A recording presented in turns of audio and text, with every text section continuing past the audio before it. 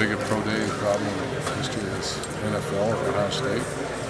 The good news is, the bad news is that we're losing a bunch of players. We've had 2 really good days of practice. It's I relate. I hope it turns out like it, but I compare a lot to 14 where we had a bunch of no-name guys. Perfect. Who jumped out at you real quick? It looked like Braxton ran. Yeah, go ahead. Oh. Yeah. No, practice? This workout here. Oh, I haven't really run around. Braxton was all excited to see he ran real fast. Yeah. Mike Thomas looked fast. But Braxton is fast. Yeah. That's awesome.